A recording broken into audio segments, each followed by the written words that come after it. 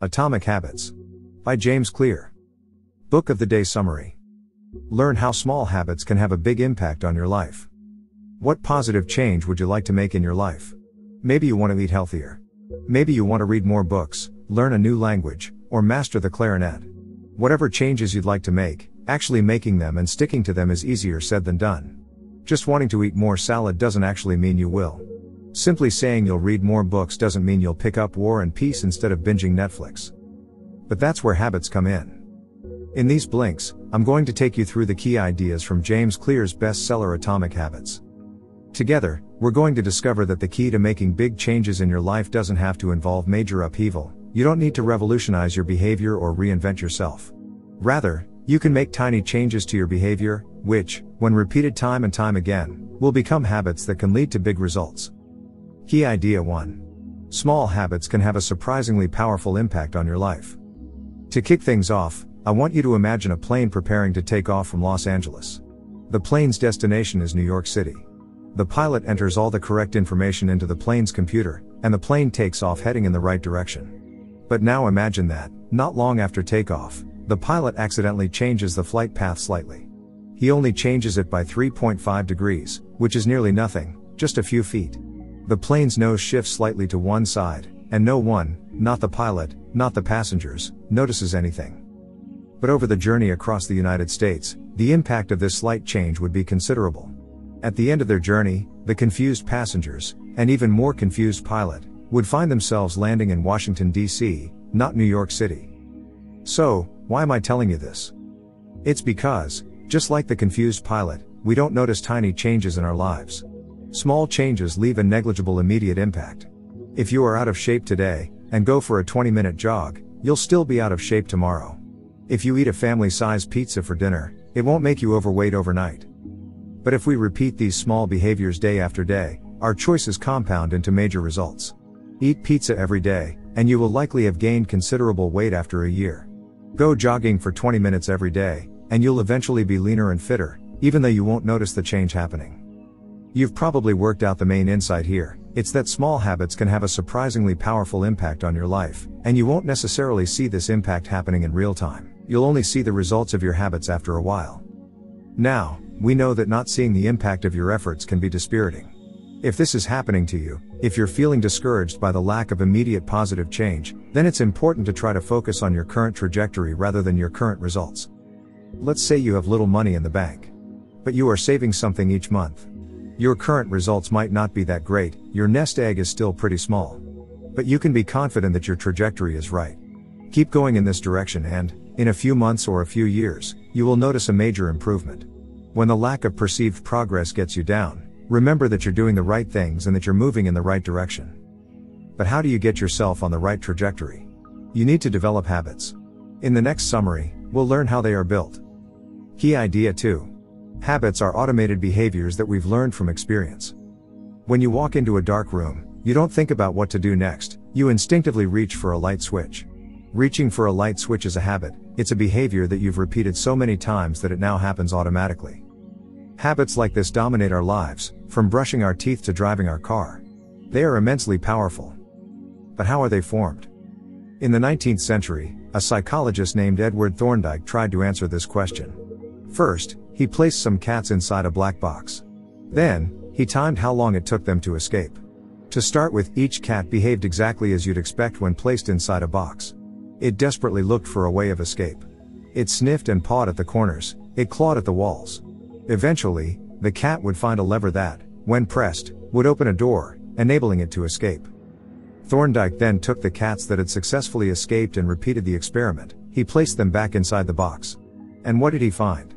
After being put in the box a few times, each cat learned the trick. Rather than scrambling around for a minute or more, the cats went straight for the lever. After 20 or 30 attempts, the average cat could escape in just 6 seconds. In other words, the process of getting out of the box had become habitual for the cats. With his experiment, Thorndike had discovered something important. Behaviors that give satisfying consequences, in this case, gaining freedom, tend to be repeated until they become automatic. We've learned a lot more about habits in the decades after Thorndike's experiment. We now know that habits are made up of 4 distinct elements. First, there's the cue, or a trigger to act. Walking into a dark room cues you to perform an action that will allow you to see. Then comes a craving for a change in state, in this case, from darkness to light. Then comes a response, or action, flicking the light switch. The final step in the process, and the end goal of every habit, is the reward. In this case, it's the feeling of mild relief and comfort that comes from being able to see your surroundings. Every habit follows the same process. Do you drink coffee every morning?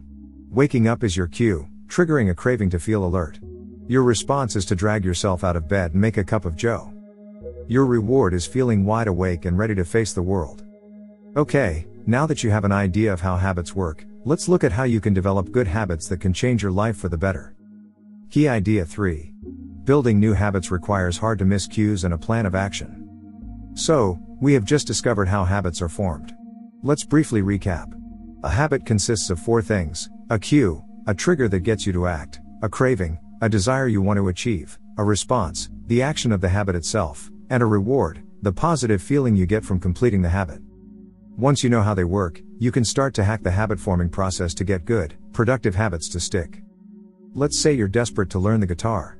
You've got your instrument, you've picked up the basics, but you struggle to keep up with practice. Each morning, you tell yourself that you'll play later on, but the end of the day soon comes, and you haven't picked up your guitar once.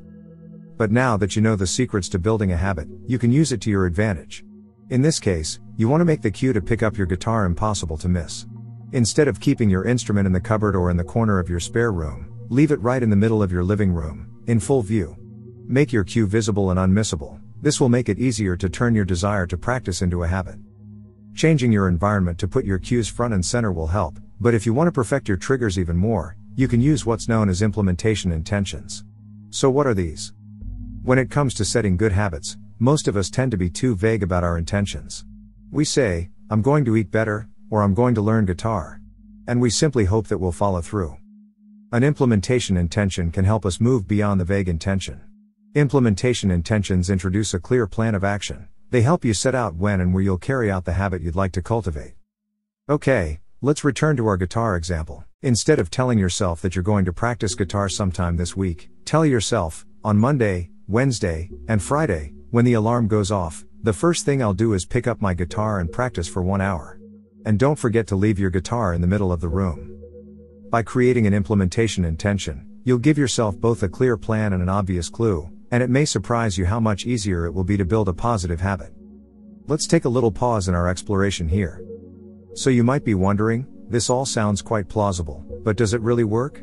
Can I actually tweak my environment and make it easy to form positive habits? Sounds good on paper, right? But in practice? To answer the question, let's look at the work of Anne Thorndike, a doctor based in Boston, and in case you're wondering, she isn't related to the cat lover, Edward Thorndike. Dr. Anne Thorndike faced a problem most health professionals face. She wanted to help her patients improve their diets and their snacking habits. But she also knew that making a conscious decision to eat healthier can be hard. It takes a lot of willpower and discipline, and not all of us have endless supplies of willpower and discipline.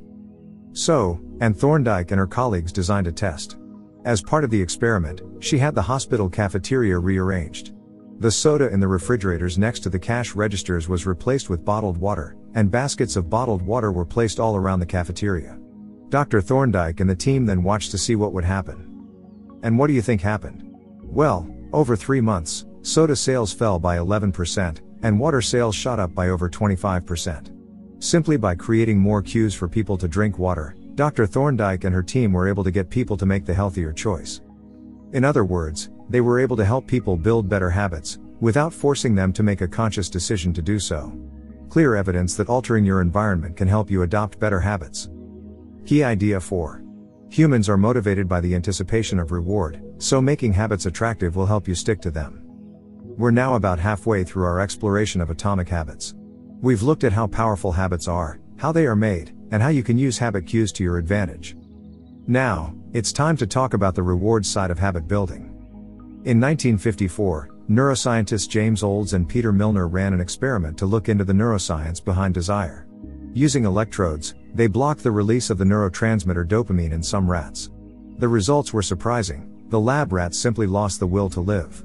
Without dopamine, they had no desire to eat, drink, reproduce or do anything else. Just a few days later, they all died of thirst.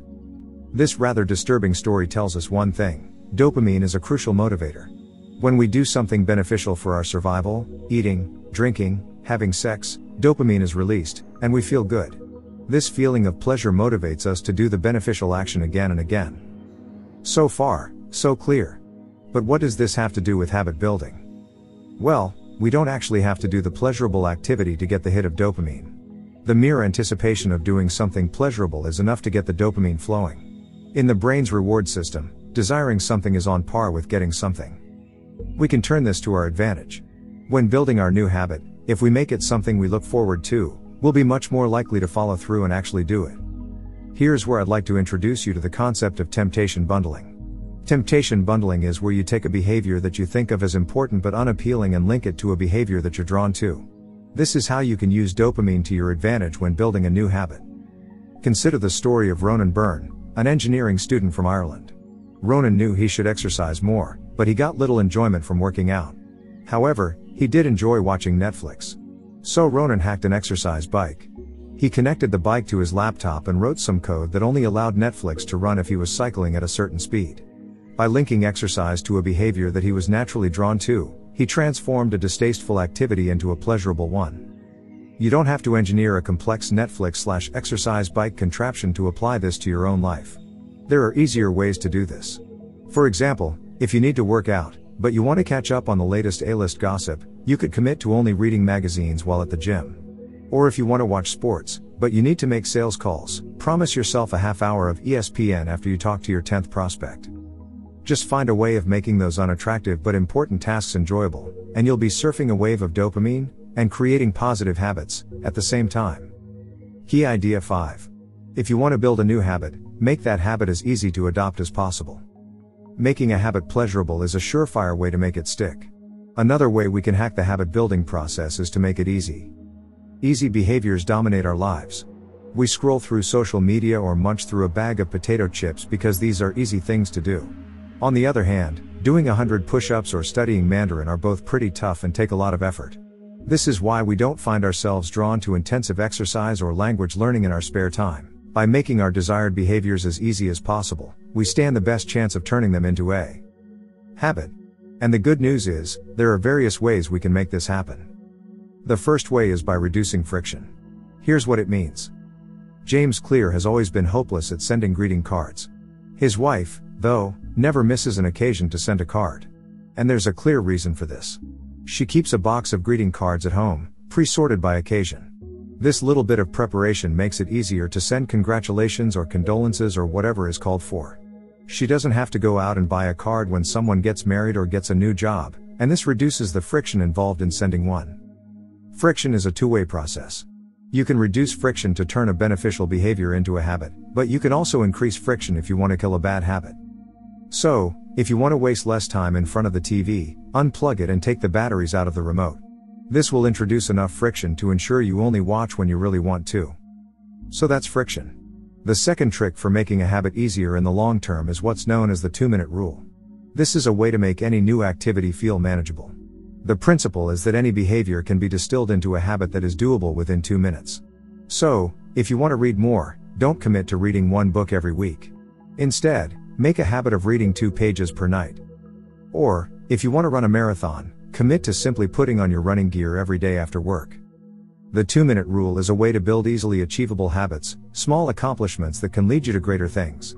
Once you've pulled on your running shoes, you'll probably head out for a run. Once you've read 2 pages, you'll likely continue. Simply getting started is the first and most important step toward doing something. Key idea 6. Making your habits immediately satisfying is essential to effective behavior change. We're getting closer to the end now. But before we're done, let's talk about the final rule for using habits to improve your life. And to do this, we need a story. It's the story of a very successful public health researcher named Stephen Luby. Back in the 1990s, Luby was working in a neighborhood of Karachi, Pakistan, and was excellent at his job. He reduced diarrhea among the local children by a huge 52%. He also cut pneumonia rates by 48% and the rate of skin infection by 35%. So what was his secret?